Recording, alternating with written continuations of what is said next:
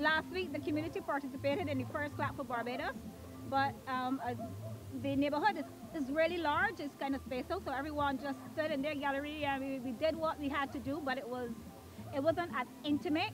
So I decided to just draw everyone together for the second initiative to come together as a community. So that is how it started. But this is, our neighborhood comprises of nurses, gas station workers, supermarket workers. We even have policemen in the neighborhood.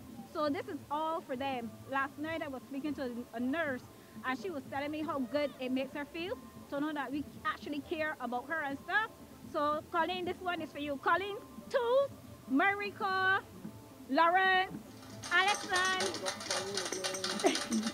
Yeah, this is for you. This is to show that we really love you. We appreciate everything you'll be doing for the community and for Barbados on the whole. You're putting yourself out there, and we just want to say thank you.